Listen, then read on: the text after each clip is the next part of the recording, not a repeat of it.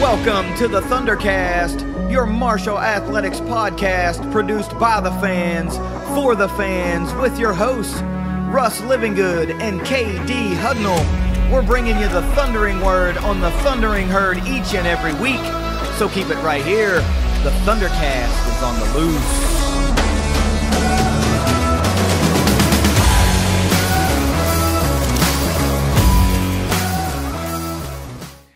Thanks for downloading another episode of the ThunderCast. Follow us on Twitter, ThunderCast_pod, and over on Facebook, give the page a like over there. Head to YouTube and subscribe to the ThunderCast YouTube channel so you don't miss any episodes of the ThunderCast via video format, and don't miss any episodes of Inside the Thunder because those are always really entertaining. I got one of those coming up.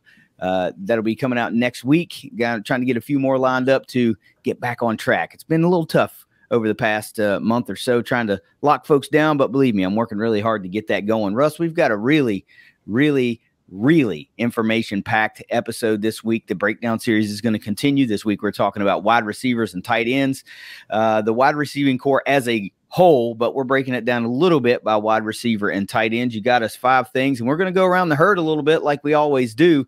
So let's get right into it since we've got so much to cover. Let's get a quick word from our sponsors at 304carwreck.com. Okay, man, there is so much to cover. We need to get right into this episode because they've been running long, and there is so much good info between these wide receivers and tight ends to talk about this week that we just need to get rolling. So give me 5 things every herd fan needs to know this week. All right, 5 things every herd fan needs to know this week. As always, brought to you by Ignite Link, the Tri-State's premier IT management team. Number 1, Cornelius Jackson promoted to associate head coach for men's basketball. Yeah, I think this is really cool, man. And one I really didn't pay attention to.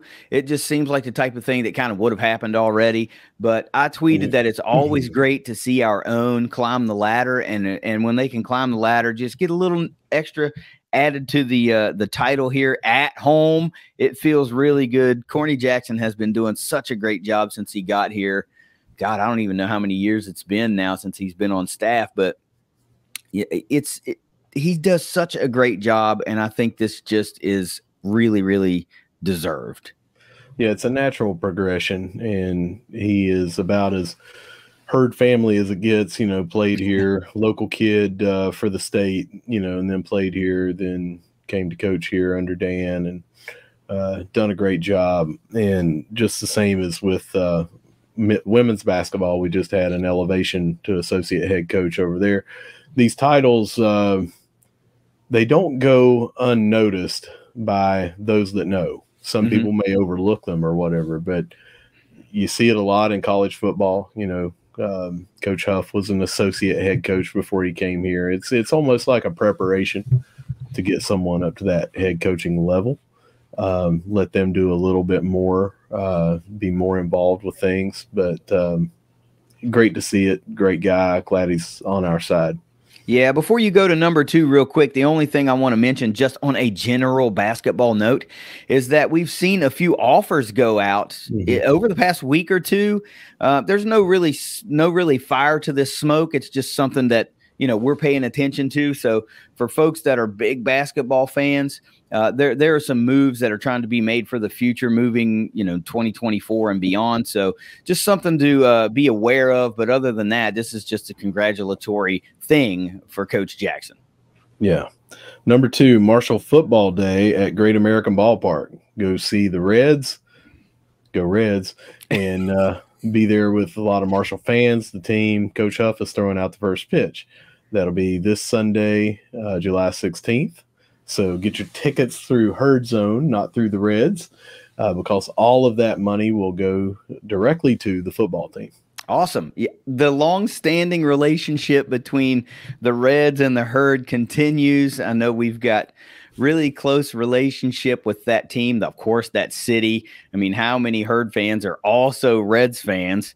You're looking at 2 of them right here if you're watching this episode, and that's always just a cool day. So you can go to the ballpark, you can watch the Reds, you get to rock some Kelly Green inside Great American Ballpark. There's going to be a giveaway too, if I'm not mistaken. Are they giving away a bat or something like that? I can't remember what it is, but I just love that, man. I wish we lived closer so that we could take part in something like that, but that'll be a cool event nonetheless. I didn't want to bring up the bat because it's Marty Brenneman signed, and Marty and I have a long-standing feud. But anyway, I hope to be there if I'm not in the hospital or dead. I've been deathly sick now for about 5-6 days. So if I can make it, I will be there. It's always a great time. And I would love nothing more than to go see my Reds with a bunch of Herd fans. Yeah. But those sections are 5:30, 5:31, 5:32. You'll be sitting with Herd fans and the Herd football team, Coach Huff. Get the tickets again through herdzone.com or 1-800-THE-HERD, because your $25 ticket, all the proceeds go directly to the football team. Awesome. Number 3, Big Green event at Country Boy Brewing. This is coming up in Lexington, actually their Georgetown location, the 20th. So Thursday the 20th, 6 to 8 p.m. Get RSVP. Have to do that by the 14th through the Big Green office. But if you are in that area or want to drive over for that event, get a little tour of the brewery and things like that, and enjoy a night out with the Big Green. Yeah, dude, this one came across the timeline yesterday, and I thought, now this one's going to be pretty cool, because you would like to think there might be some of that really sweet Country Boy / Herd gear available there. I don't know that, but you know, those hats went on sale and they were gone like lickety split, gone. Yeah, and we haven't seen them back on the available for purchase since that initial launch. So this seems like the type of great event to get some of that stuff in person before maybe they release it, you know, online to the general public to buy again. But other than that, you get to go to the brewery, tour the brewery, which I've toured breweries in the past, and that's just fun. It's just cool. And to again be able to support the Herd, get out there, go to a different venue and show your Herd pride, and support one of our partners in Country Boy Brewing, which, I mean, not our partners on the ThunderCast, although if you're listening, guys, we would love to talk to you about doing something because football season's coming up, and I don't know, tailgates and beer and football and well, this world we live in, live tailgate shows go pretty hand in hand these days. So if anybody from Country Boys listening, we'd like to talk to you. I'm sure we could get together on something that's mutually beneficial to everybody, but still RSVP to this Big Green event, support the Big Green. Obviously going to have an opportunity to join and RSVP, I would imagine, immediately. If you're like, this is the event I've been waiting on, this is getting me off the fence, call them, sign up, and then RSVP, get your butt to Georgetown, Kentucky, and have a great evening at Country Boy Brewing. Number 4, we finally have a track and field coach, and that is Keith Roberts, and that was just named yesterday, I think it was. Yeah. So welcome to the Herd family, Keith Roberts. Yeah, I know there have been some folks that have been wondering about this, who's going to lead the program, and he's not just called head coach. It's like director of track and field, because it's more than one team. It's 4 teams essentially that he's going to be in charge of: men's and women's track and field, and then men's and I'm assuming women's cross country. Mm-hmm. So this is more than just a track and field coach. Comes to us, I believe, what was it? Was it Eastern Illinois, Russ? East Illinois, and then before that he was at Pitt. So Christian Spears was definitely familiar with him from there. Yeah, and I read the release yesterday. I just read through it really quickly, so I don't have all these details and stats and accolades locked into my head, but I did see that there were several conference champions from his last stop. The overall team performed quite well in relation to how they performed before he got there. So this is an excellent addition. If you listen to what Christian Spears had to say, he always drives home that it's about the people that we hire here that are championship driven, that have an ideology that is set on taking these programs to another level, to a championship level. We saw some great positive strides made last season. 3 conference champions, several went to NCAA regionals, and we're just looking to kick that up another notch. So, hey, like you said, welcome to the Herd. I'm excited for track and field. We really started to pay close attention to those programs. They were just fun to to pay attention to and keep track of. So let's see if we can keep the momentum rolling, man, and keep it going. This is an excellent move, in my opinion.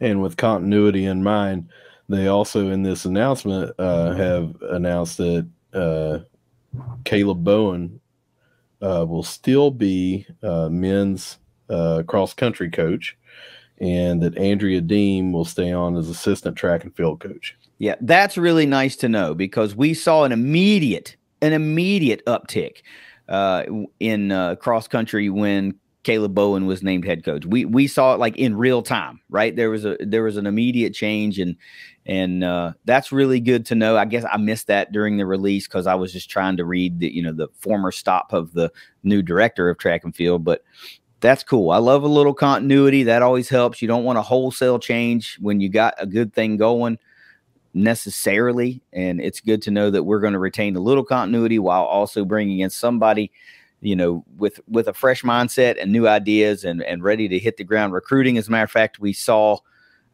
we got a new follower over the past couple of days. It's somebody that's coming to run track and field here. So we've seen several of those. We've talked about several of the people that we see like making track and field announcements. That wasn't something we normally did. We got a follow from Braden Ellswick of Marshall University, incoming freshman from cross country and track in the class of 2027. So dang, that's quite a ways away here, but he's from Milton, another local kid. You love to see it. All right, our fifth and final thing, we have 5 different All-American scholars from the women's golf team, and that is Abby Bull, Hannah Schrout, Emily McClatchy, Makina Rauch, and Olivia Cochin. Man, say that again. What was the accolade? Not all conference. What was it? All-American scholars. All-American. See, that's what I'm getting at. All-American scholars, not all conference scholars. This is what we do here, man. Some of these teams are just absolutely smoking it in the classroom, and I never get enough of that. We talk about that all the time. I mean, I love seeing touchdowns and those thrilling 3-pointers and home runs and all of that stuff that happens on our fields of play. But I never get tired of seeing our athletes just dominate in a classroom, because again, I never really dominated in the classroom. So I have a lot of respect for our athletes that are able to compete at a high level and then compete at a high level in the classroom. It's just so freaking awesome, man. I love it. Yeah, the balance and time management that it takes to do all this stuff as a Division I athlete, and their schedule, not just the games or meets or matches that they have, but the workouts, the different stuff, and then they work in time to do their studying, all the stuff that they do. Think about when you have to take tests and you're preparing for this and you're just a student. Well, you just study and you go and you take the test. But what happens when you're at an away event leading up to that? You've got travel time, flights, bus rides, and stuff like that. It's hard to do. And we continue to beat the drum on this show about all the good academic achievements that our athletes do. And it is really impressive. And KD, I'm going to use your word. It is a differentiator. Yeah. We're not one of those programs, athletic departments that just care about the on-field, on-court, on-track activities. We care about what goes on in the classroom. We have great student athletes here, and I think the program as a whole shows that. It's not just one particular team. It's all kinds of teams. We've been talking about this stuff. We just talked about swim and dive last week. Here we're talking about golf. Well, it's you have to do that, right? It makes sense to do that, because so many of these athletes are going to go on to be professionals in the working world, not in the athletic arena. And if they have a great experience at Marshall and they perform well in the classroom, they go on and get that great job and set the life that they want for themselves. there's a certain amount of appreciation that always comes back to Marshall for putting that foundation in place. And that's how you build an athletic department moving forward, because you would hope that those athletes and alums like me and you have such a great experience that you want to give back to your university, both maybe just the general endowment and also the athletic funds to push things forward and make things grow. So it can't just be about how you play on the field. It also has to be about what you accomplish in the classroom, because that's how you successfully grow decades down the road. This is a decade, 2 decade, 3 decade long investment, right? So I'm always happy to see this stuff, man. What a great 5 things this week, man. What a great one, because we have so much to talk about. I always get jazzed up when we get to do 5 great things. They're not always great. Sometimes they're ho-hum and sometimes they're just kind of a bummer. But this week it was 5 awesome ones, and that's going to push us. We're going to get into Around the Herd right here, and then we're going to finish out with an unbelievable wide receiver and tight end breakdown. Great 5 things. As always, brought to you by Ignite Link. Well, that was awesome. I mean, let's scoot right into the Around the Herd segment and get moving towards this breakdown, because, man, it's info packed. I can't say that enough. Big thing, we'll start with baseball, is Patrick Copen just got drafted by the Dodgers. Not signed as a free agent, undrafted free agent, got drafted by the Dodgers. Great for our program. Just a week ago, we were talking about, or maybe 2 weeks ago, we were talking about him getting the invite to the combine and how that was a great deal. And I said, hopefully he gets in front of the right eyes for him. And man, it looked like it happened. First of all, massive congratulations to Patrick Copen, right? In-state guy, Parkersburg Catholic High School, then Marshall, now the LA Dodgers system. But let's also talk about the fact that a myriad of Sunbelt players got drafted, just driving home the fact that this league is great. I didn't pay attention to how many people got drafted from the Conference USA. I really don't pay close attention to them anymore, but being that we were just in that league, you want to see comparatively how it went. But there were so many guys that got drafted from the Sunbelt. It was so cool. But back to Patrick Copen. This is great, man. This is what this Herd baseball team needed. This is what caps off what was a really, really rough season. And if you talk about, if you've listened to that interview that I did with Coach Greg Beals for the Thunder Trust, he didn't shy away from that. He knew it was going to be a rough year because it was a transition year, both new conference-wise and new coach-wise. Philosophically, there was a lot going on, and we knew that there was going to be, a step back taken. And it was a rough year in the wins and losses column.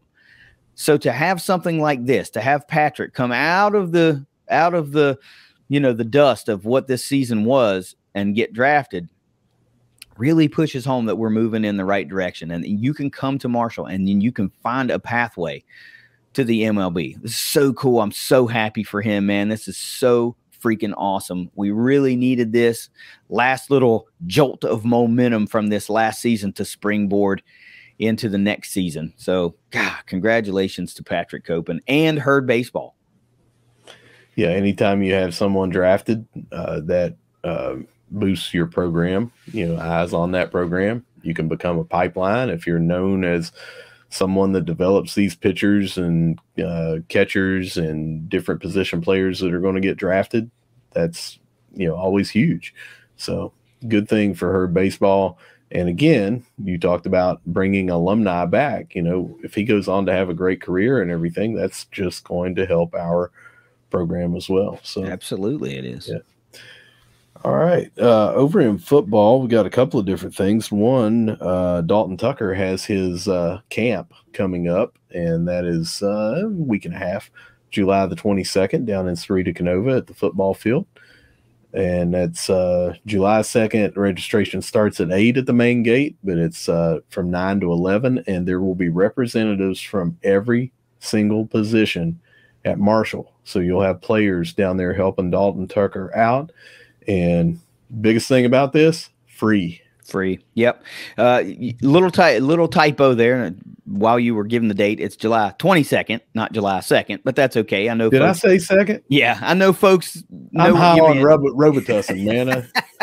I know folks know what you meant. Look, on the graphic that he put out, if you're not following Dalton, you can follow Dalton on Twitter, and he put the graphic out. I'm sure he's on Instagram and put the graphic out. So it's got all the information right there on the graphic. There's walk-up registration, like you said. There's going to be reps from all the herd position groups there. It's completely free. The first 100 campers to show up get a free t-shirt, all that kind of thing. It's like the third year in a row he's done this. Last year, I remember we talked about it, and it went really well. I was excited to see that this graphic came out and that he's doing it again. This has just turned into one of those super cool traditions of summer. And, you know, Dalton's a senior. We're wishing big things for him. But no matter what happens, if this is something that continues, it's just going to be like even cooler, right? Because it's one thing to do it when you're 20 minutes down the road in Huntington. It's a whole nother thing to do it when it's no longer necessarily quote unquote convenient to do. And I don't want to put the cart before the horse, because we want people to show up for this camp on July 22nd, 9 to 11 a.m. at CK's Field. But it's just a great opportunity for youngsters to get out there, learn from their guys that they undoubtedly look up to on Saturdays. I mean, we talked about this last year. Could you imagine being 9 years old, 10 years old, and being able to go to a free football camp with these giants, these literal giants that you look up to on Saturdays in the fall? I mean, you get to see them without that helmet on. You're getting one-on-one instruction with these guys. How cool is that, man? It's just so cool from a kid standpoint, not to mention you're going to get a little football knowledge along the way. Yeah, and from the other perspective, as a fan, it warms my heart to see these players giving back and doing this stuff. They do a lot of community service, but things like this, they're taking time out of their busy schedules that we just talked about, and they're going down for a free football camp. And that does nothing but solidify these kids are going to grow up and say, man, I remember when Marshall came down and did this camp for free and everything. They're going to want to go to the games. It's just a great thing to do for the community, to give back, but also to help build those bonds as well. Yeah, we just recruit the right kids, man. We do. And when they get here, by and large, they just fall in love with Huntington and the surrounding area, Cerrito, Canova, Barbersville, Milton, the whole area. They just fall in love with it and they want to be connected to it. And I love that. I absolutely love that. So please turn out, make them have to go, holy crap, what are we going to do with all these people? Because so many kids showed up. Let's really pack the field for Dalton and this herd team as they put on this free camp in about a week and a half. Also, we got in football a commitment from quarterback Ja'Kai Long, Gerald Long, wide receiver for Marshall back in the day, his son, and three-star quarterback, has recently transferred when they moved here, transferred down to Hurricane. So people in the area will have a chance to see him play before he comes to Marshall. Yeah, and this was a big deal because people were excited about the prospect that he may commit to Marshall. He had a fairly decent-sized list of offers, but I got the sneaking feeling that after, he camped, I think he camped or visited or something and really got to see what we were all about. And of course, the bloodline was there. And if you're a player for the herd in the 90s, I'm sure, you grow up talking about the domination, the wins, how special it is, how there's nothing like it. And so you get that in-home recruiting like daily. But they moved from Ohio, where Ja'Kai was a really high performer. I can't remember the exact stat, but it was either he led his team to the state finals and they lost, or the state semifinals and they lost, something like an 11-2 record last year. Transferred to Hurricane, where you got to expect he's going to compete for the quarterback one spot, with 1 year to play. Otherwise, why do you go to Hurricane? But Friday Night Lights, guys, if you want to make the short trip to Hurricane and catch a game and get eyes on this guy like in real time, you'll be able to do that. And I don't know Hurricane's football schedule. Hell, they might end up playing Huntington High or Spring Valley or Cabell Midland in an away game. So you might not even have to drive, all the way to Hurricane to catch a game. I would recommend that you get out and watch some of these games, because Marshall has eyes on several of these local kids in these high schools. So this is a big time get. I'm going to say this looks like making that quarterback room even stronger. Welcome to the herd, Ja'Kai Long. Yeah, and I have a little bit of history with Gerald. Nothing that, you know, we're friends or anything like that, but I broke my thumb during basketball my senior year of high school, and he was in the waiting room both times that I went, one to get the cast put on and two to get it taken off, and we talked martial sports and things like that, and who is, for all intents and purposes, a brother of mine, Todd Dillon, who I've shouted out on this show before, and he listens every now and then. Grew up with Gerald down in southern West Virginia and Gary. So just great family, and good to have Ja'Kai on board with that family as well. And I love that we are continuing this trend of, you know, second generation herd players, right? And that's just so cool to me. The roster is growing more. This is like the fourth that I can think of right off the top of my head that is either on the roster currently or is set to be on the roster by next season. Hopefully we see more. I mean, I love that. Keeping the herd family in the herd family is great for me, especially guys that are dominating at the high school level. This is great, man. I love it. What else we got? That's all I've got for Around the Herd. I may have missed a couple of things here and there. If you've got anything else, like I said, I have been down for the count for a few days. I've been jotting down notes as I can. But if you don't have anything else, I got one. Okay. I got one because I saw this on Instagram yesterday, so I just want to shout it out real quick. It's about the herd swim and dive team. They named their captains for the 23-24 season. We got a quartet of captains for the swim and dive team. Paige Banton, Madeline Hart, Esther LeBon, and Grace Kelsheimer will be your captains for herd swim and dive in the 2023-2024 season. And I'm going to say something. I keep seeing some graphics from time to time that they have some of the coolest martial stuff out there. We talked about those jerseys before, but I've seen them being wrapped in some really sweet martial towels. So, hey, herd swim and dive, if you got any extra of those laying around, send them this way, because I'd like to be able to dry myself off with a nice big Marshall towel. It's pretty sweet. It's the script Marshall that is similar to the basketball. So just one last note there before we get into the breakdown series. All right, let's do it. All right, the breakdown series continues this week. We told you last week when we covered the secondary that we were going to be breaking down the wide receivers and tight ends, and man, there is a lot of information because there was of the position groups. Without really diving into it, this has got to be the group that had the most movement, portal in, portal out, recruiting, like everything so far, easily so far that we've talked about. So let's get into it. This group is coached by Jovan Bonight and Derek Shea, tight ends coach Derek Shea. Field still ranks us tied for 5th in the Sun Belt as a receiving core. That's wide receivers and tight ends combined, with Southern Miss and Arkansas State.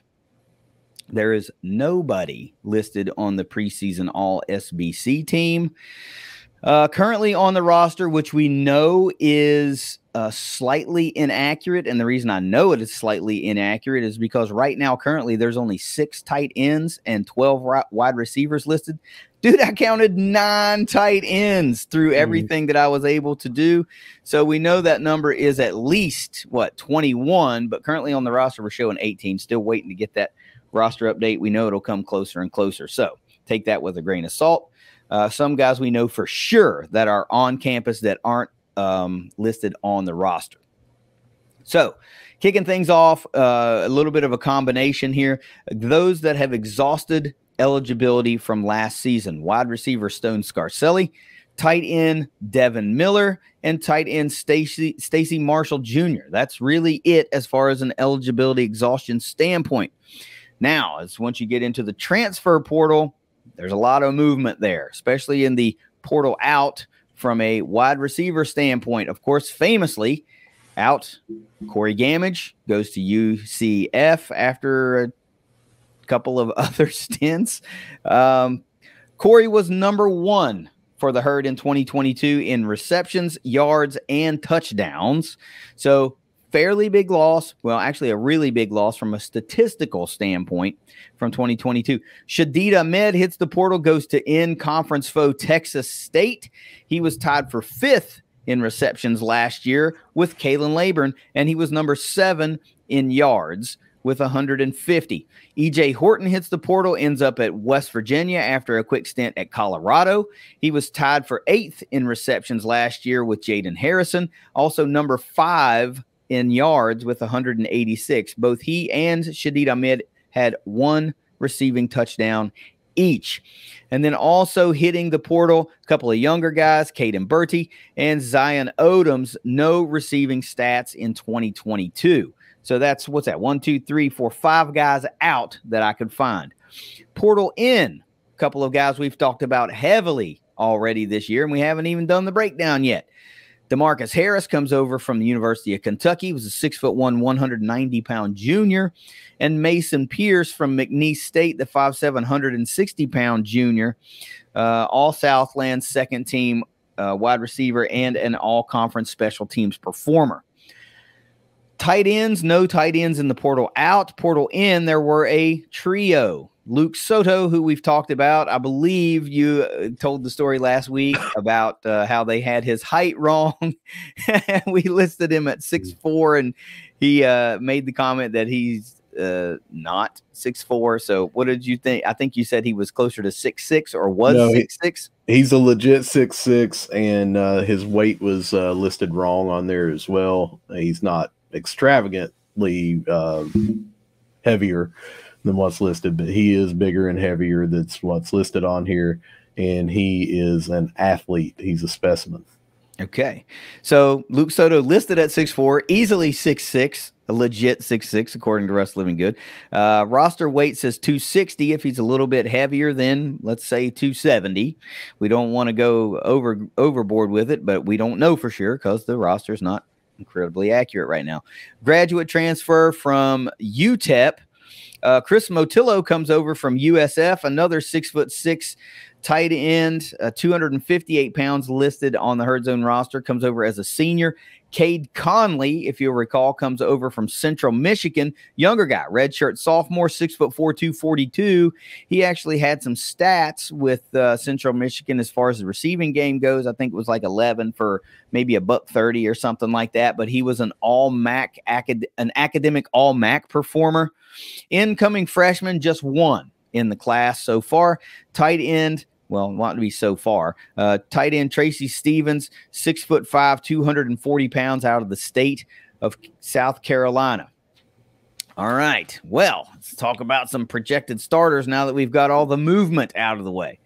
Let's talk about wide receivers first, then we'll go into tight ends, and then we'll do weaknesses and strengths for both individual units in our eyes, and then we'll ask you those big 4 questions for both units as well.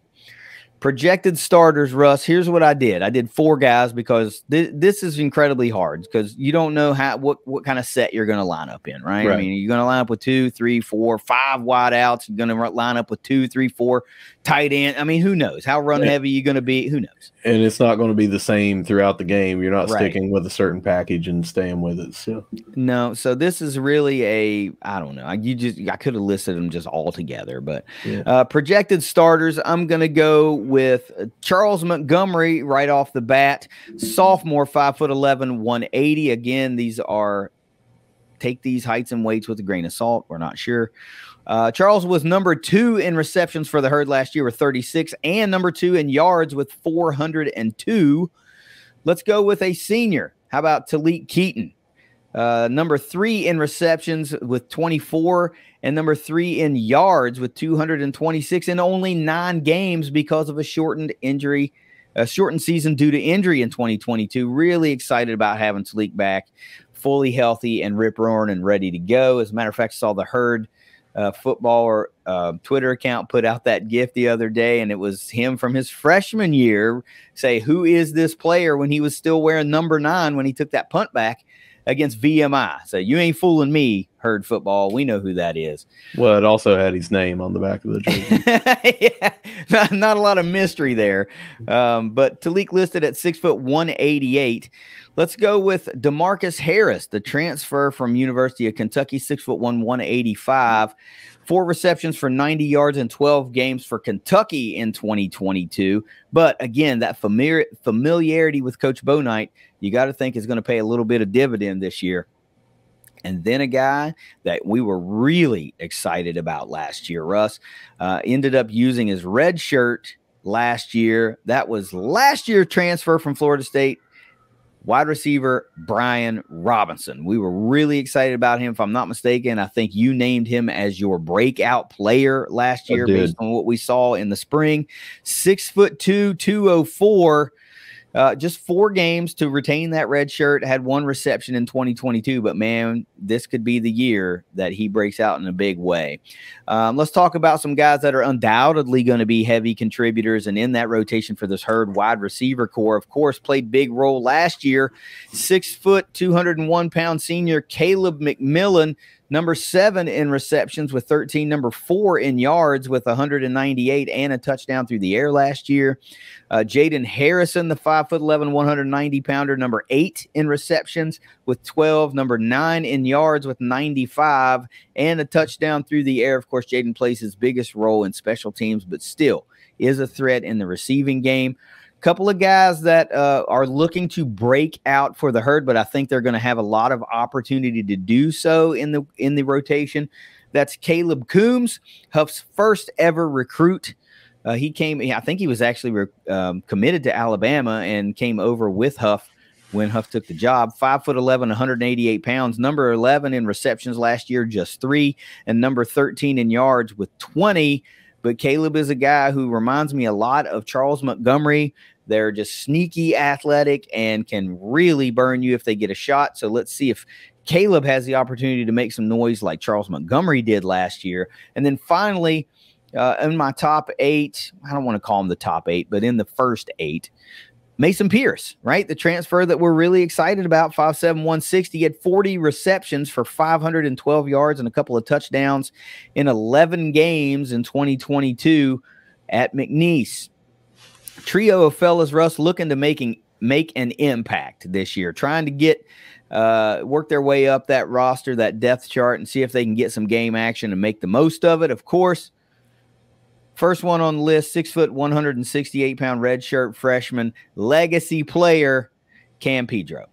We were really excited when Cam decided to commit to, be one of those legacy players, right? Famously, the son of legendary Herd running back Glenn Pedro from the early 90s. If you guys, you younger fans, don't know the name Glenn Pedro, you can go on YouTube. You can watch that 92 national championship game. You can watch some of those early 90s Marshall games in their entirety. And you can go, wow, we had some dogs back then. And Glenn was one of those guys. One of the most underrated, underappreciated players. I feel like because he was here at the same time as Chris Parker, a lot of his accomplishments, achievements go under the radar. 31, I think, touchdowns. He's got numbers up there that list him on the top 10 all time. Yeah. And he's a great dude. I just happened to have a chance to sit down with him during that 92 reunion show that we recorded last year. But he also happened to tell us that Cam is a little heavier than what's here on the roster, which I'm sure a lot of these redshirt freshmen are. Well, I expect a lot of these guys across the entire roster are. So when we have, the official, I know they always do the media thing to where they get everything, take their new profile picture, they do that, they get heights and weights, and then everything gets updated. And I expect a lot of these guys to be a little taller and a little heavier just from, damn, everybody grows, especially these youngsters. But really excited about Cam and his opportunities this year to see if he can get cracked on the field there and make the most of his opportunities.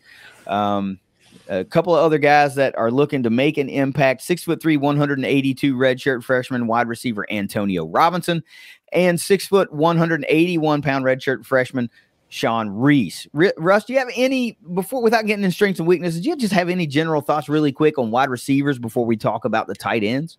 Yeah, I have not seen a position group that has a lot of familiar faces that seems like it will be totally new more than this coming in. It's just Talik Keaton's been here for several years, but it seems like it's new because he was on the shelf so long last year.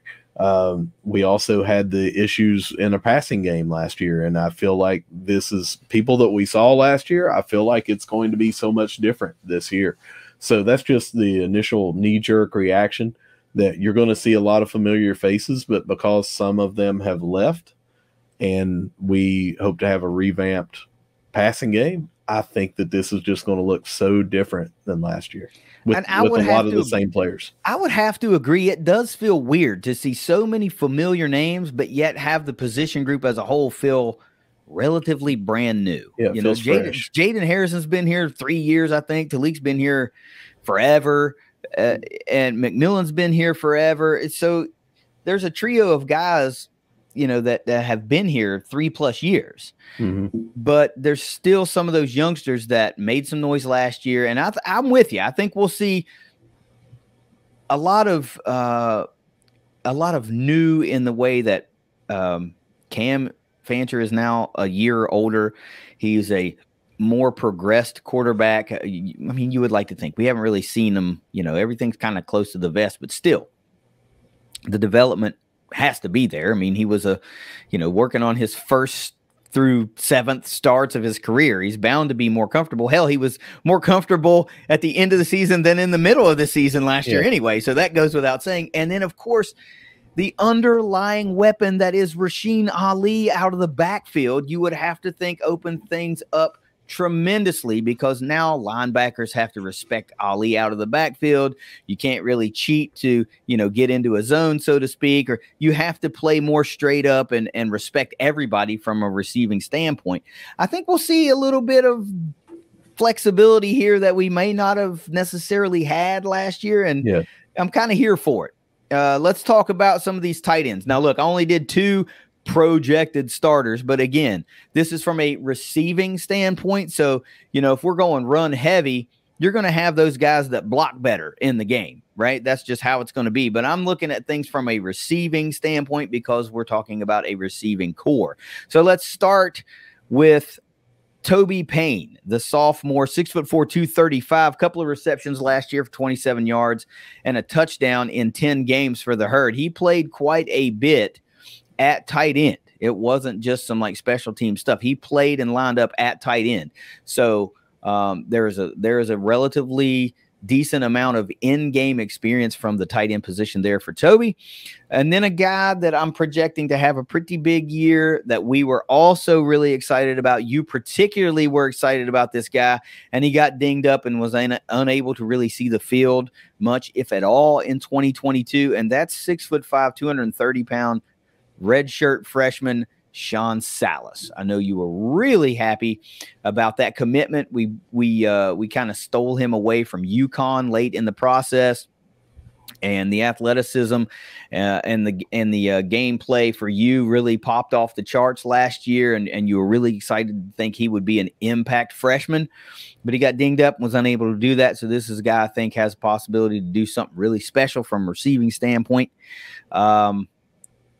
From the tight end position for the Herd in 2023. Now, look, there is no way I'm going to talk about heavy contributors and the looking to make an impact category. We're putting all these guys together because by and large, it's a couple of guys that were on the roster last year, and then it's a bunch of transfers. So we have really no idea what we have in a Herd uniform, right? But let's run down him here. From a transfer from FAU a year ago, 6'5", 244-pound Ramad Smith will be a sophomore. Then we get into the guys kind of that we got this year. Actually, Marcus Velez was on the roster last year, going to be a redshirt sophomore or a redshirt junior.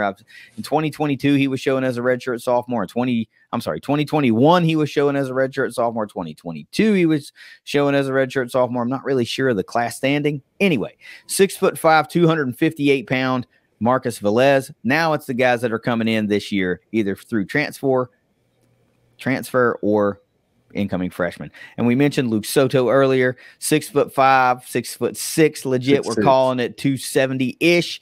Comes over from UTEP. He's a senior. Chris Motillo comes over from USF. Another 6'6", 258, 260 pounder. Also a senior. Cade Conley, we mentioned earlier, redshirt sophomore comes over from Central Michigan, 6'4", 240 pounds. Tracy Stevens, the incoming freshman, 6'5", 240. I missed one guy who was on the roster last year, and that's Bo Blankenship. He'll be a redshirt freshman, 6'4", 232 pounds. This position group for me, Russ, before I get your take on it overall, is probably the biggest. I don't know what we're doing with the position right now, just because there's so much new here. Marshall has been really effective at utilizing the tight end for such a long time. We've had such a great lineage of great tight ends, both blocking and receiving. This is the first time in a long time to where I'm not sure exactly what the tight end is going to do in this Clint Trickett offense. Doesn't mean I'm worried about it. It just means I'm really not sure what I'm looking at here, but I'm excited nonetheless. I'm positive about it. It's just a question mark for me as far as how we're going to utilize these guys. What's your thoughts on tight ends? Biggest mystery around when I look at this, and there was a point over this offseason where we already had like 5 tight ends, and then we got a tight end transfer out of the portal. And I'm like, oh, okay, so there's a 6th tight end. And then 2 days later, you would get another transfer. And then again within a couple of weeks. And I'm like, come on, man, what's going on? I have posited that possibly there's going to be a position change or something, or I don't know. I mean, I don't have any inside info on that. It just seems like it would be a good possibility, Well, when the hell have you carried 9 throughout an entire year? That just seems like an exceedingly high number for tight ends. Yeah. Like, okay, yeah, linemen, yes, you need more than 9. I get that. Yeah. There are certain position groups where 9 is like low, but tight end to me seems like that's a big number for tight ends. It seems like you're right. You would either be expecting there to be a late entrant into the transfer portal if things don't go right. And remember, Huff said graduate guys can go right up and through or before the first game. And I'm not speculating that's what's going to happen. I'm just saying there's a lot of tight ends on the roster, and there's only so many that you can put on the field. So something always has to give. I don't want any of these guys to leave. I'm not trying to run any of them out of town. I'm just saying, man, that's a lot. That's why I'm so, intrigued about how they'll be utilized. So if you've got 3 or 4 guys that just absolutely are bulldozers and road graders, you're going to utilize those for this run game. And Rasheen Ali and AJ Turner and all these other guys that we'll talk about in a couple of weeks. If you've got guys that are great in pass protection, then you're going to utilize those guys as well. And if you've got guys that can receive, you're going to utilize those as well. So maybe we've just got guys that are really, really good at 1 or 2 things. And we've got a couple of guys that are just the total package, but I don't know. I'm just intrigued. So let's go into the strengths and weaknesses portion. Let's start with wide receivers, Russ. Give me what you perceive to be strengths for the wide receiver core heading into the 2023 season. Speed overall. I think that we've got some fast players. I think that that is my number one, is we're going to have speed. I've talked till I'm blue in the face about, and not from the Robitussin, but Mason Pierce, and the speediness that he brings over.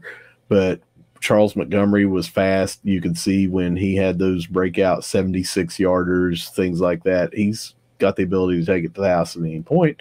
So it's all about that speed and how we can utilize it. And I think that we can stretch the field with that speed.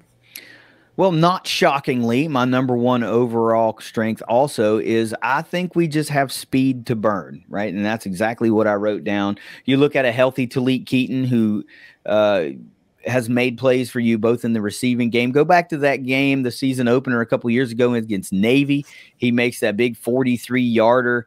and he's had other big plays, but these are exciting plays because it's not a 43-yard catch and you're knocked out of bounds. It's a short catch and a run, and you make some moves and you get some yards after contact. That's the type of stuff I'm talking about, right? So a healthy Talik Keaton, who is a burner. Jaden Harrison is an absolute burner. Charles Montgomery, who you mentioned, is a burner, and Mason Pierce, who you also mentioned. So you look at 4 guys right there. So if you want to go with an absolute ridiculous speed package on the field, you can put 4 wide out there with 4 absolute burners and try to make something happen.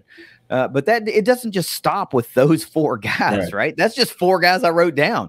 You don't make it to this level and compete at this level, and especially compete in an offense like Charles Huff and Clint Trickett are building, and Bo Knight is building, without being able to run, right? You've got to be elusive. You've got to have the moves. You've got to have the breakaway speed, and you've got to have the ball skills to go up and make plays. Now, what is our pass game going to look like? Are we going to rely on that intermediate game more this year as opposed to the long stretch the field routes? I mean, of course, you're always going to have the stretch the field route, but who knows what we're going to look. We'll know what that looks like when we trot out week 1, or probably more effectively week 2. What's this herd offense going to be focused on? You're not going to give anything away in your opener. I mean, why would you? We talk about that every year. So we'll have a more accurate depiction of what this offense really looks like when you get into the East Carolinas, Virginia Techs, and the conference schedule and the NC States. That's what you want to do. You're not going to give anything away against Albany. That's not going to happen. But speed to burn for me is absolutely the number 1 overall strength. What's your number 2? Number 2 is I feel like we still have size. We do not have I know Mason Pierce is the exception to this rule to being under 6 foot, but we do not have a plethora of 5'10" wide receivers, and that's it. We still have 6 foot, 6'1", even up to 6'3" on the roster. We don't have the 6'4", 6'5" wide receivers, but we are not undersized in this wide receiver room. Well, my number 2 overall my number 2 strength is I still think we have overall depth despite those production losses from the portal. And that's something that we alluded to earlier, to where we still have guys that have been here for a number of years, but it still feels like a relatively new group, right? It wasn't wholesale changes at the wide receiver core, because there's a lot of familiarity there. There are a lot of guys that have been around the program for a number of years, but I still think depth-wise, we're looking pretty good. Charles Montgomery, I feel, is going to just be an absolute weapon this year. I always am excited to see Talik Keaton trot out on the field. I mean, he just brings something that not a lot of guys bring. I don't know what that is. I can't put my finger on it, but it's just that something that makes you feel like when he's on the field, good things can happen at any moment. And some of these youngsters, Brian Robinson, that we feel like is going to be a big-time contributor this year, Mason Pierce, Harrison, it feels like the overall depth where you might be able to take an injury, a guy or two missing a game or two here and there. I'm not sure we could handle, a couple of our guys that we're going to lean on heavily, like going down in week 2, and not seeing them again till week 10. That's obviously going to have a hit on your passing or on your receiving game. But I think overall, we have the depth to have some of our guys miss a little bit of time throughout the season, nothing long-term, and still be relatively impactful versus having them all healthy. So that to me is a definite strength. What do you got for number 3? So people might seem or think that this seems a little weird, but we have a void right now. We don't have a true number 1 wide receiver. And I think that is a strength, because what's going to happen is friendly competition. It's going to be that rising tide to bring everybody up. I think that there is going to be so many different people looking to be that guy, the guy in the wide receiver room, that I feel like it's really going to help that we may have 3 that, although they don't have 100 receptions like Schuler did, you don't have one guy with 14 touchdowns like Watts did. What you're going to have is 3 guys, maybe 2, maybe 4 that are going to be pushing each other to try to fill that void of what's going on. And that's the feeling that I get. I hope that I am right in that not having a clear number one right now is it plays out that way instead of the other way that it could play out. So I'm going to give you my third strength, and then I'm going to use that point and just pivot right into, the weaknesses side of this. My third overall strength for me is that there's a potential to be more lethal in that mid-range game, right? Because of another year of development of Cam Fancher, another year of development of Charles Montgomery, the emergence of potentially Mason Pierce and these guys that can make their money in the middle, making moves and making guys miss. And also because of Ali coming out of the backfield. So he has to be taken into account in the receiving game, where he's not a wide receiver. No, he's not a tight end. No. So we're not talking about him from a depth chart perspective today, but in the mid-range passing game, you have to account for Rasheen Ali. And I think that 2 years ago, 46 receptions, right. 7.4 per catch. Right. So that is a guy that is going to garner attention from those linebackers, maybe a creeping up safety type of thing. It's going to cause opposing defenses to have to really think about how they're going to cover the herd. If you've got guys that can absolutely slice up and obliterate the middle of the field, and you've got an equally dangerous guy that can come out of the backfield and do the same thing, you have to account for him. So I think the potential for our wide receivers to get a leg up because of the benefit of having a guy like Rasheen Ali out of the backfield is a massive strength moving forward. Now, let me pivot into my first weakness, and this is one that you're seeing as a strength, and that is the fact that you say we don't have a quote-unquote wide receiver one. See, I see that as a little bit of a negative because we don't have that guy that defenses go, okay, we have to take this guy out of the game. Do we have guys that can hurt you? Yeah, all over the field. We have guys that can hurt you. But it feels like even though Corey Gamage, and this is no slight against him, even though he led the team in receptions, yards, and touchdowns last year, I never really felt like he would just take over a game. Yeah. I never really felt that way. Even though he had all the physical stature to do it, he had the ability to do it for whatever reason it was. Maybe it was the passing game, maybe it was the quarterback, maybe it was the defensive plate, whatever it was. I'm not saying it was just him. I'm just saying it didn't feel like I felt like he's going to go for, 100 yards and 10 catches every game. It just didn't feel that way. And I feel like that's something that I would like to see again. A guy that, you trot out every week and you go, good Lord, this guy's going to kill us no matter what we do. The defenses are saying, man, this guy's going to get his yards. He's going to get his catches. We have got to try to minimize that because we can't take it away. Is the guy on the roster? Perhaps. Certainly hope it is. I certainly hope it is. But also, maybe it's just my weird thinking, but always I think of that wide receiver one guy being that really tall burner outside wide receiver. It doesn't have to be. It could be that inside slot guy that is your wide receiver one that will go for 10, 12 yards a catch, like Tommy Schuler, right? Rack up those yards, move those chains, continually be a weapon and a thorn in the side of the defense because you can't keep him from moving the chains. But I don't know that we have that dominant wide receiver one right now at this point. Talk to me after week 2, week 3, and we see how things are looking, and maybe we do, and we just don't know what we have yet. But to me, until I see it, I feel like that's a little bit of a weakness. I would absolutely love to see Talik Keaton come out and be like, this is my squad this year. This is my room. I'm the guy, right? That would make me feel great because you know how I feel about senior performers having that curtain call year. Mm-hmm. But I still need to see it. So what's your first weakness? And again, it's that same side of the coin, but right now it's the unknown.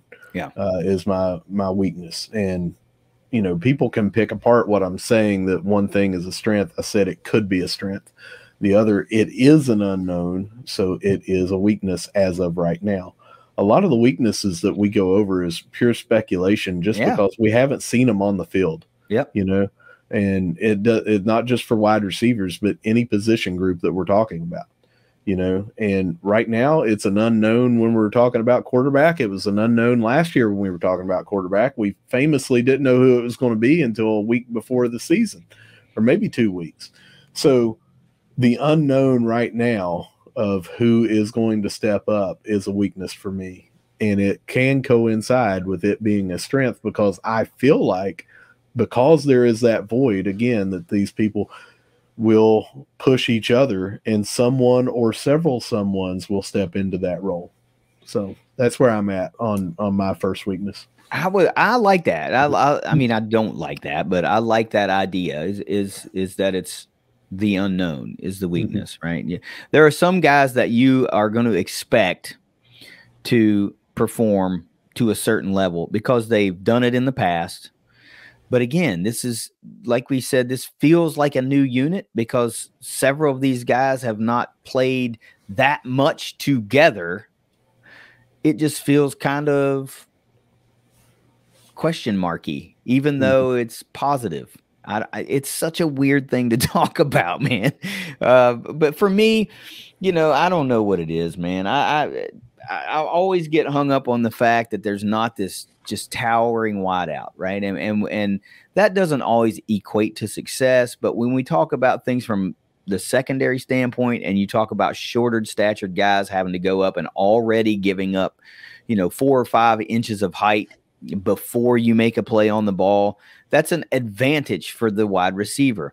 And we don't really have that. We have Brian Robinson at 6'2". We have Antonio Robinson, the redshirt freshman, at 6'3", but everybody else is in that 5'10" to 6 foot range.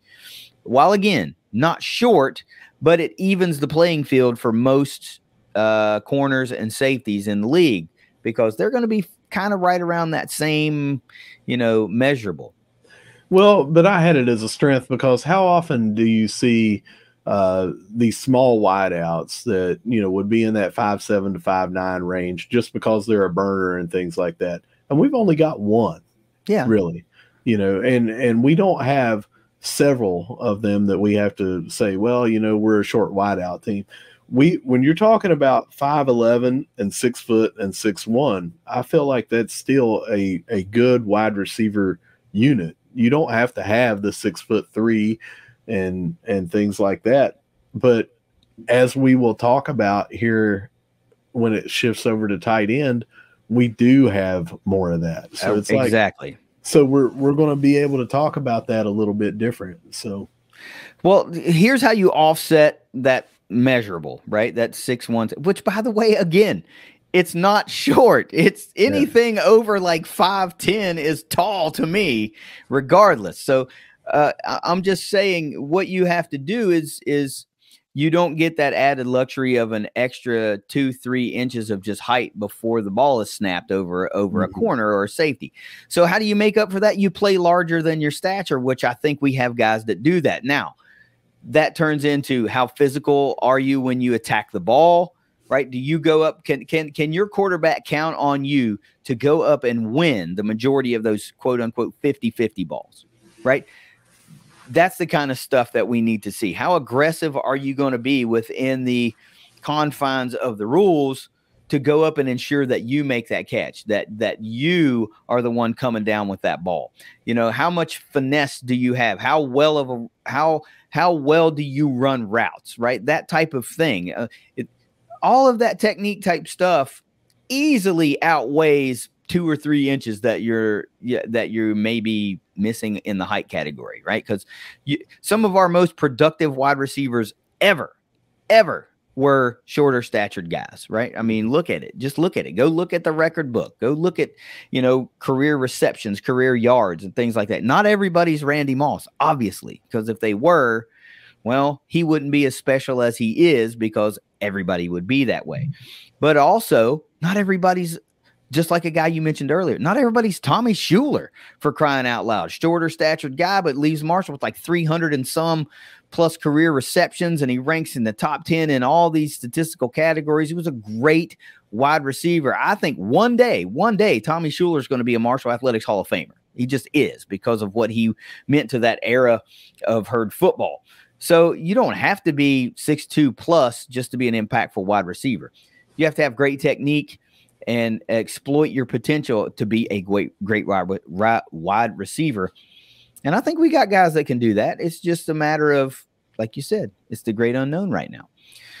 Do you have another weakness, or was that it? I've got one final weakness, and unless you're running an end around or a jet sweep, the wide receiver has to have the ball thrown to him to make an impact. Yep.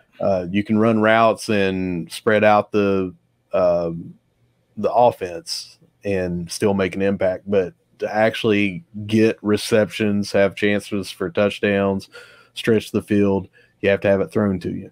Right now, going in from last year, our passing game is not where we would want it to be. And that is a huge weakness for us. We have got to have a better passing game. And it might not be we talked about this a lot, it might not be the quarterback's fault. You know, it could have been the wide receivers not getting open last year. I don't personally think it was. I think that we had, when Cam came in, things started to open up a lot more. You know, the dynamics that he brought to be able to avoid rushes and throw. So I think that it will work itself out. But right now, if you're just looking at paper, passing game is not where it needs to be. That's a liability for the wide receivers. Yeah, that's a good point, man. You know, a lot of times we put things on wide receivers and they could run the cleanest, most crisp route of all time.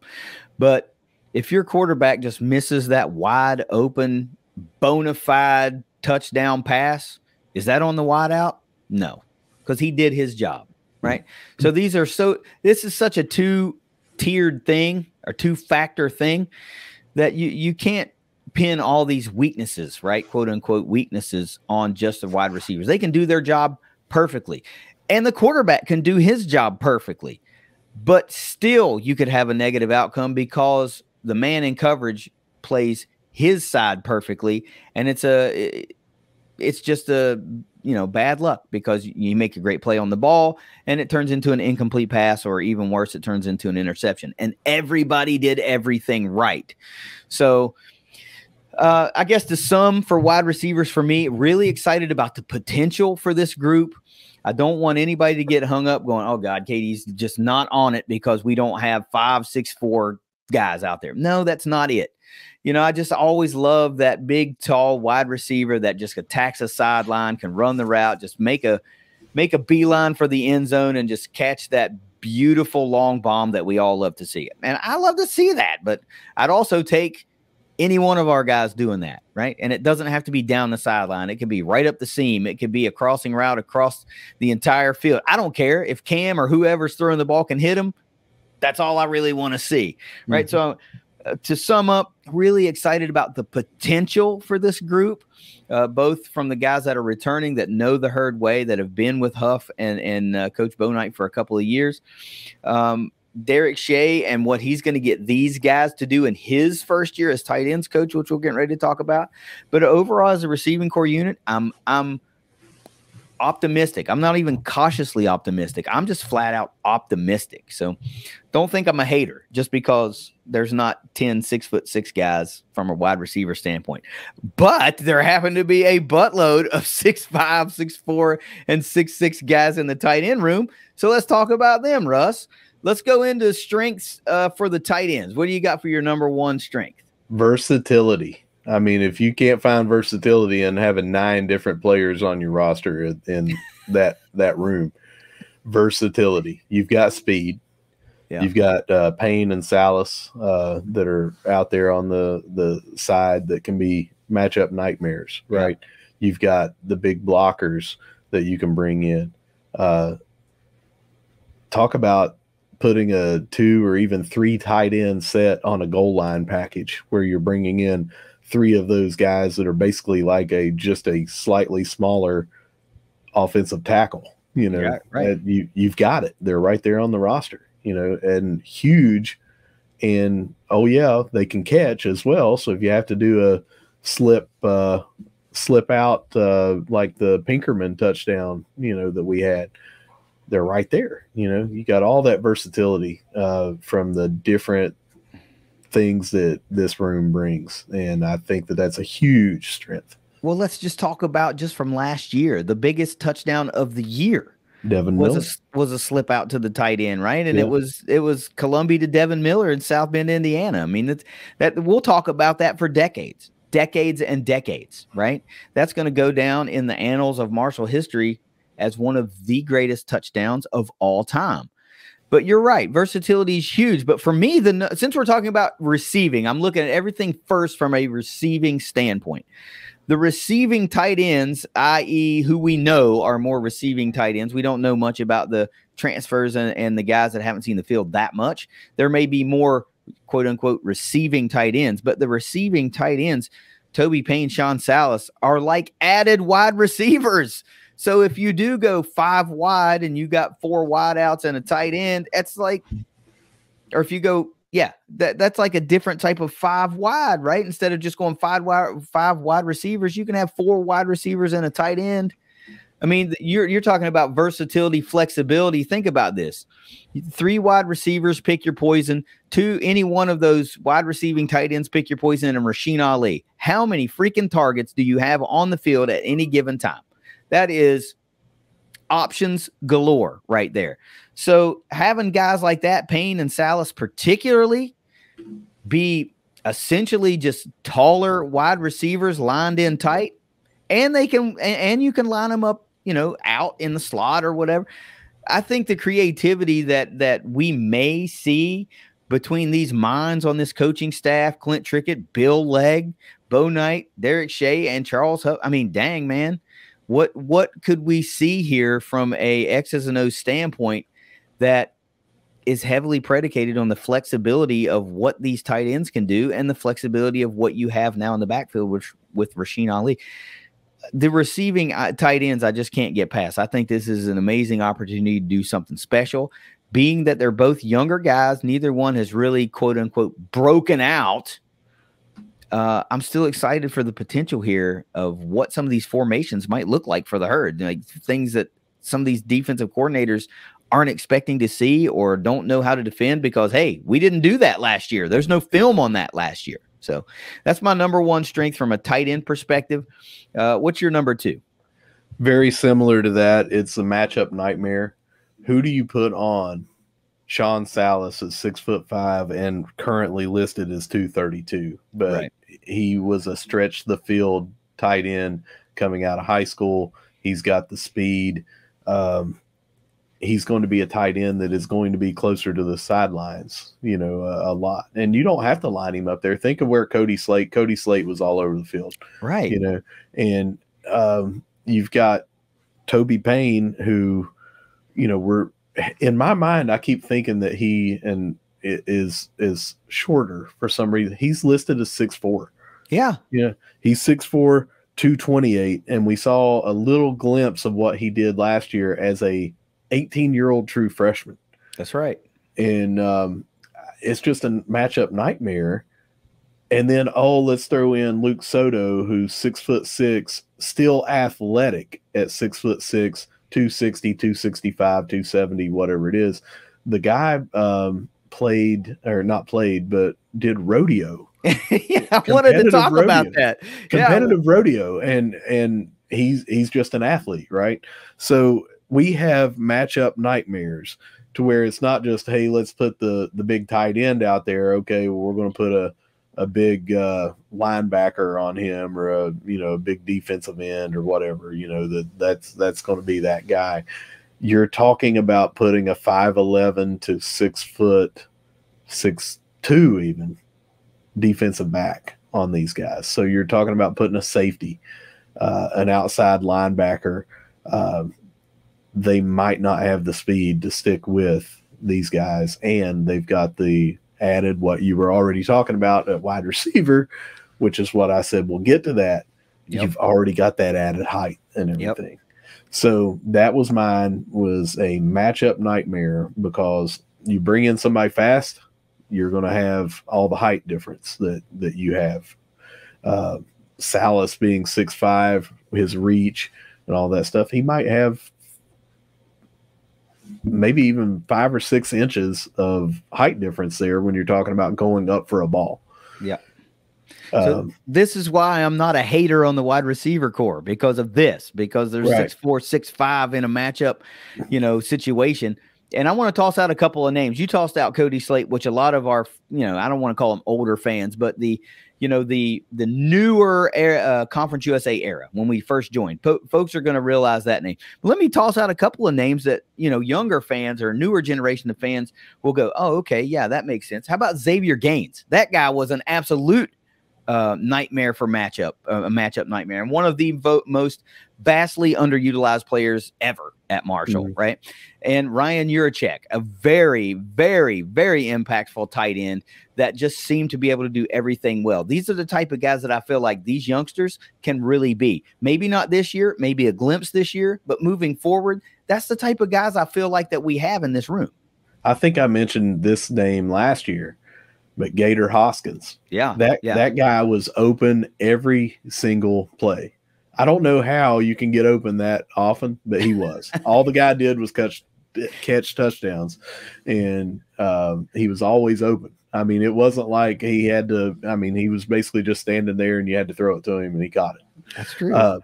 But that's the kind of player that I think that we have, not – putting these guys on the spot and say, well, if you're not Gator Hoskins, you're not Cody Slate, you're not Ryan Juracek. That's the potential that's here, I feel like. That's what I'm saying. Yeah. Like, what did a freshman Ryan Juracek do? What did a well, Gator wasn't here as a freshman, I don't think, but what did a freshman Cody Slate do? That's what you're saying. With Gator was here as a freshman. Yeah, he was one of Doc's first recruits, and he was a quarterback in high school. Oh, that's right. Yeah. So that's what I'm talking about, is the potential here. Look, my number 2 strength for this group, I think the run blocking is going to be absolutely unfreaking real from these guys. Absolutely unreal. And when you talk about an offense that wants to run the ball, we've talked to Huff. We know what he wants to do. Yeah. He wants to run the football and establish a dominant line of scrimmage on both sides of the ball. But we've already talked about our offensive line and how great the run blocking was last year. And if you toss in that extra blocker or 2 blockers, you have to bring in your jumbo package, Russ, down there on the goal line. How are you going to block all of these guys? And then you have the absolute just sheer ability for a guy like Rasheen Ali to sniff out the end zone. That's what he does, man. So the run blocking here is going to be off the freaking charts for Marshall. This is stuff that's not going to show up in the stat line, but it's going to be so massively impactful. It's not going to be a tight end stat. It's going to be a Rasheen Ali stat. It's going to be an AJ Turner stat. It's going to be a Cam Fancher stat.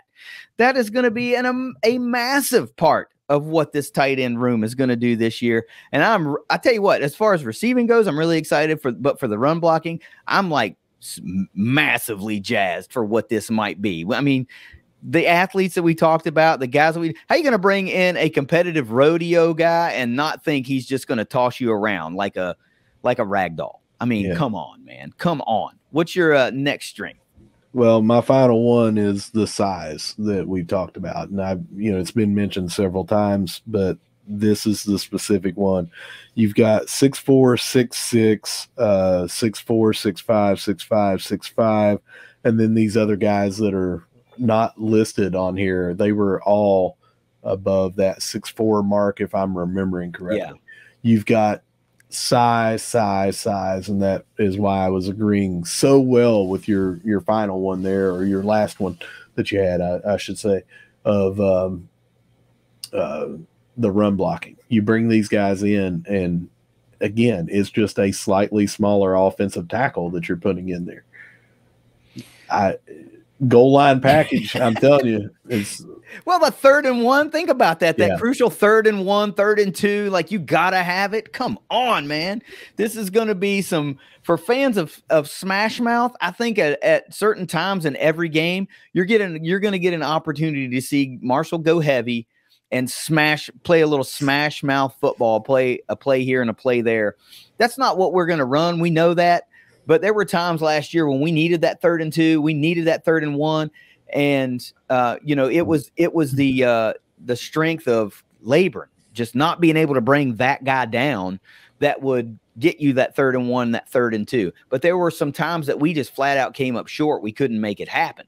Now, we're not going to go perfect on 3rd and short this year, but I think it's going to be more entertaining to see the impact at the collision at the line of scrimmage with some of these dudes that just seem like hard-nosed guys, like guys I don't want to piss off and just have them mad at me for no apparent reason.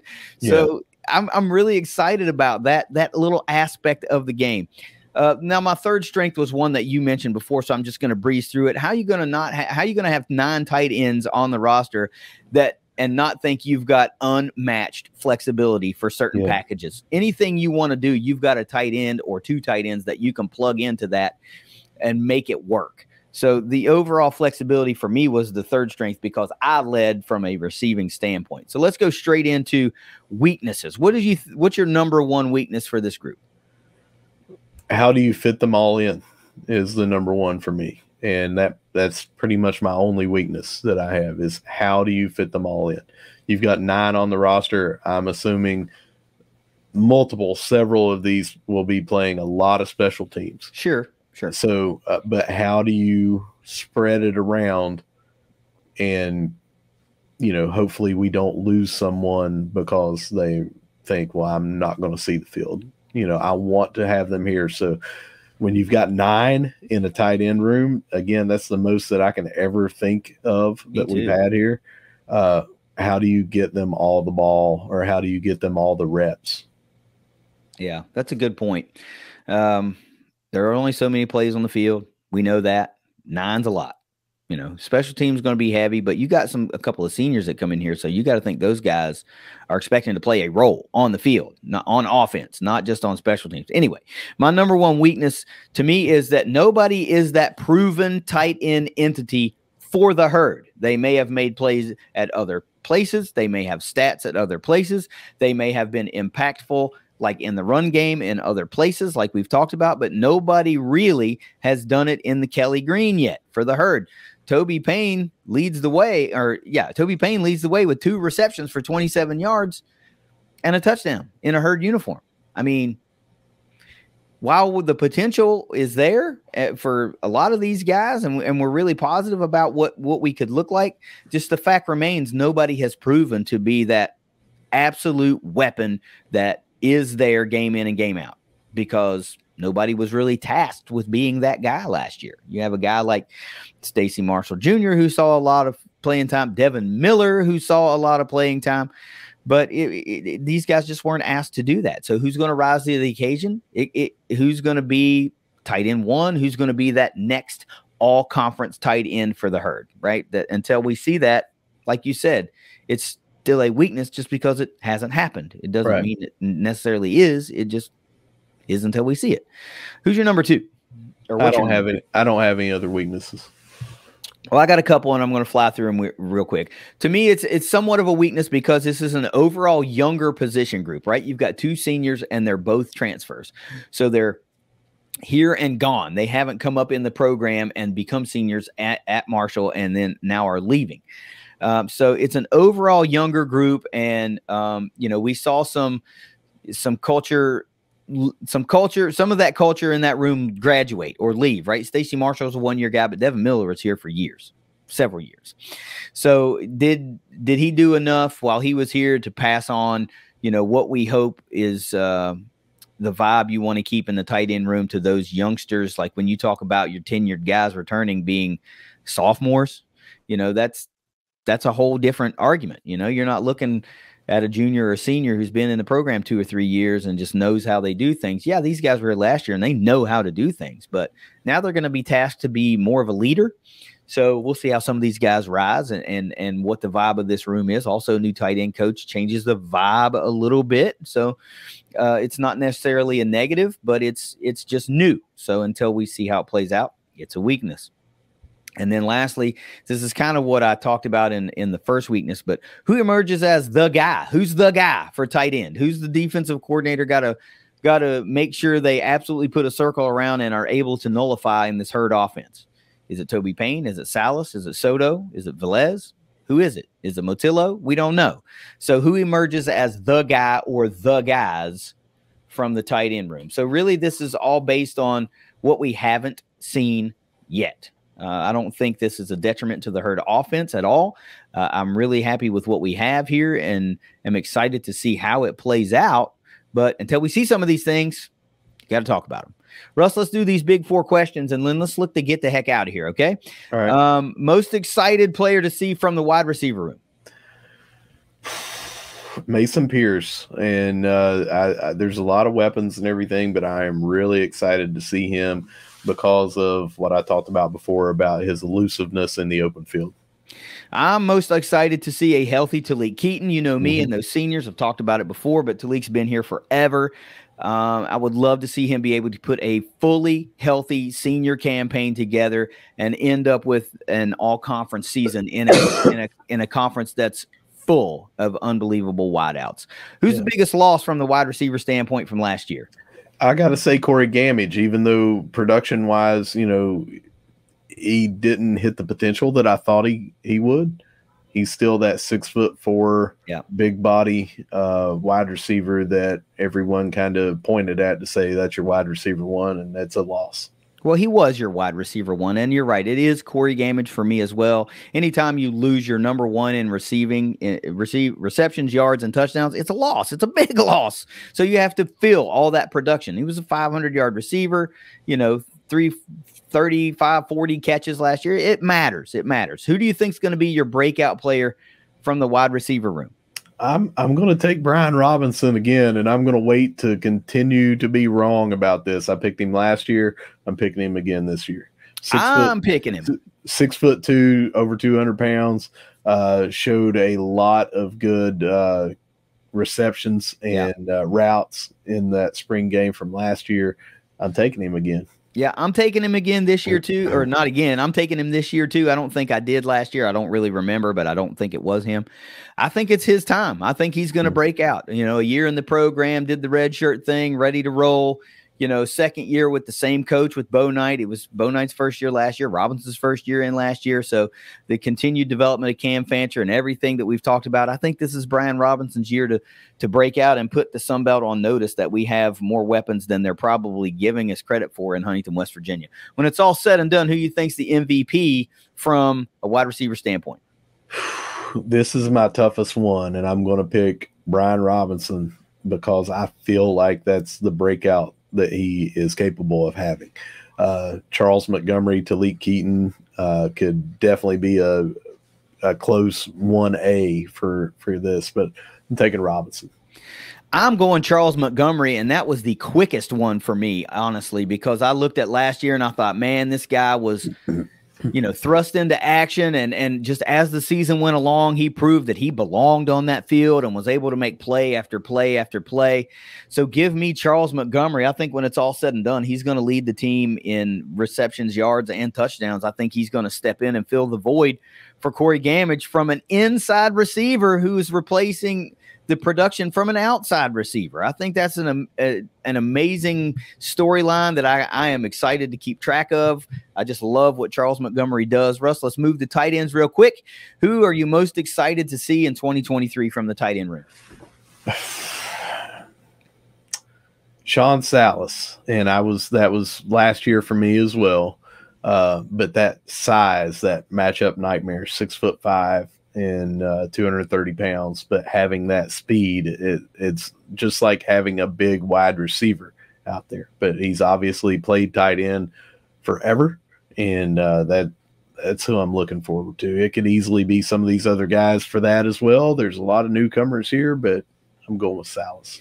Well, the edge for me went to Toby Payne because we saw him in 10 games last year. Salas is coming off of an injury, so you know there's nothing to compare to, right?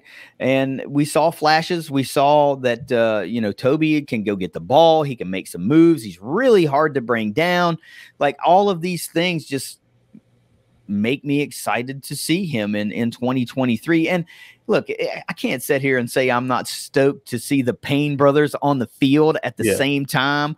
You know, the local guys. I mean, come on, man.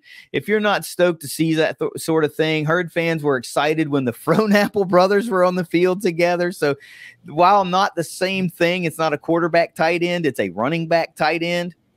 How are you not going to love a couple of all-state high school, first-team All-State players from the state of West Virginia coming to play for the Herd on the field at the same time. We saw it a little bit last year. He's just who I'm most excited to see, I think, in 2023. Who's the biggest loss for you from a year ago? Devin Miller. Nothing else to say. I mean, look at the production. Look at the time that he's had here. Well, it is Devin Miller, and it's not just the sexy touchdown from Notre Dame. It's, remember, the 3rd and 10 that kept that drive alive. It's the fact that he was so fundamentally sound in every aspect of the game. And oh, by the way, he came back from a ridiculous injury the year before against North Texas. How are you not going to cheer for a guy like that? Yeah. You know, we rooted for him to have a bounce back year. And while the stat line didn't blow you away, the offense wasn't really focused on the tight end last year in a big way. But when he had opportunities, boy, did he make them count. I mean, keeping a historic drive alive early and then capping it off with the touchdown. The biggest loss is easily Devin Miller.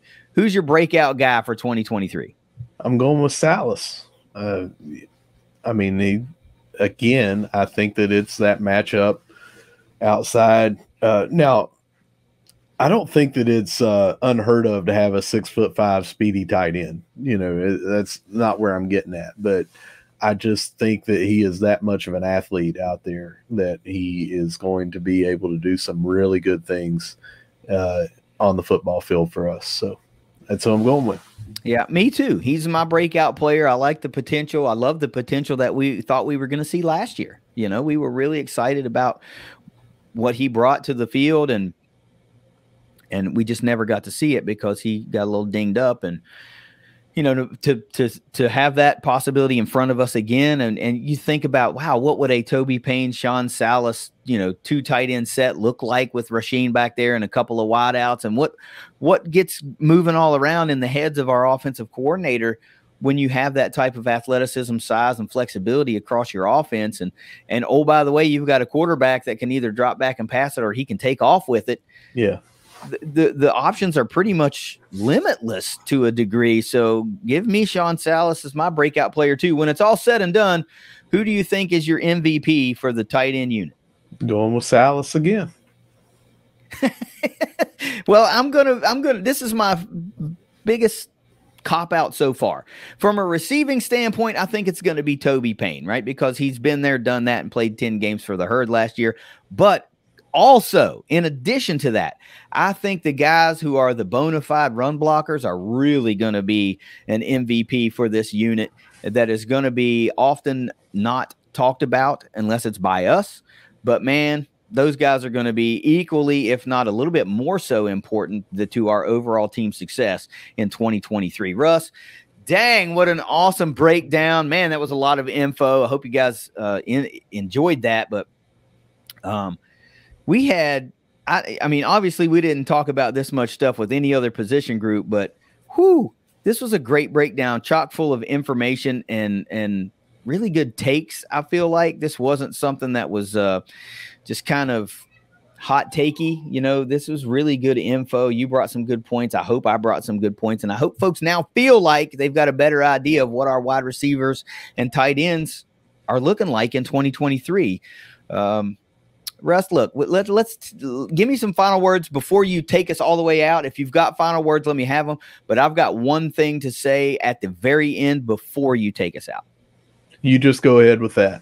All right. Well, I would be remiss if I did not tell my wife that I love her very much, because this week we're celebrating our 13th wedding anniversary, and she should be listening, but you know, you never really know. She's a sucker for those murder mystery podcasts, as are, I guess, most women in the world. But I just wanted to say to Jennifer that I love you very much. A happy anniversary. It has been the quickest 13 years of my life, and it's been so great. Even the hard times weren't that bad. We've had far more great times than hard times. We're closing in on nearly 20 years together, Russ. And yeah, we dated for a long time, but I know I made the right choice when I married my wife, and I certainly outkicked my coverage on July 10th of 2010. So I just wanted to say that I love her very much, and she has been bugging me for years, dude, to get on this podcast, and I'm always like, nah, I don't know about that. But tell you what, if you're watching on YouTube, get down in the comments and let me know if you would like to see my wife in some capacity on this podcast or just listen to her or something, because honestly, there's a part of me that goes, I wonder how this might go. But anyway, take us out of here. All right. Whether you see us at the Cam, whether you see us at the Joan, or whether you see us celebrating 13 wonderful years with KD and Mrs. KD, no matter where you see us, we're going to be saying, go Herd. Go Herd. It's the ThunderCast. Hey, come back next week as the breakdown series continues, and we're going to be talking about the Herd linebacking core. We'll see you next week. Later.